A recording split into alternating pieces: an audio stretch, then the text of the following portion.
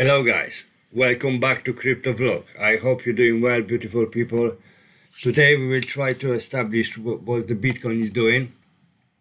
Also we will break dollar dominance chart, and we will chat about Pepe.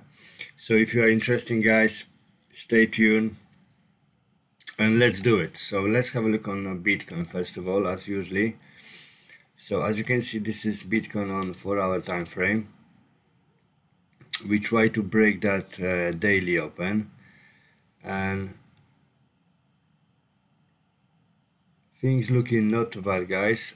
Probably we will go up and retest that 29,000, and if we're gonna break it, then we most likely we will go to 29,500, right? So that's what I'm thinking about it. Let me know in the comment section what you think about it as well. So let's have a look on dollar dominance. As you can see, dollar dominance is try to break even higher. So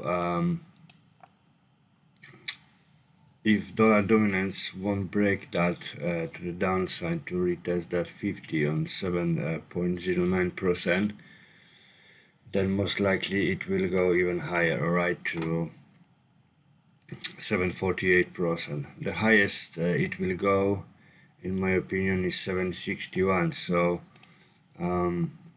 Bitcoin might fall down even lower to retest that 27,450, alright? That's what I'm thinking. Yeah. Tomorrow is also FOMC, so it's actually good sign Bitcoin is going down. I believe we'll recover back up. We see how it goes, guys. Yeah. Let's have a look. Let's have a look on Pepe. So as you can see, in the last 24 hours, Pepe is 11.58% down. Market cap is 0, and currently on the watch list we have over 39,000 people, as you can see, right? If you want to grab some of Pepe, guys, you can grab them on Uniswap, alright?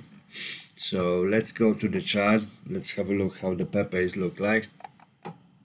So as you can see, this is daily time frame. This is daily, and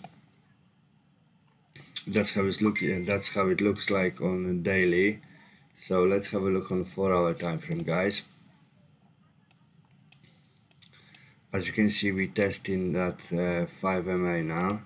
We break it right here, so I believe we test that 15 MA, alright? If we're gonna break it, then most likely we will test 611, alright? So that's what I'm thinking, guys. Let me know in the comment section, but it looks like Pepe is going down, alright? Just to as you can see, we have imbalance on the chart, so probably we will go back to this level and retest that, and we see how it goes. If you like the video, guys, smash that like button.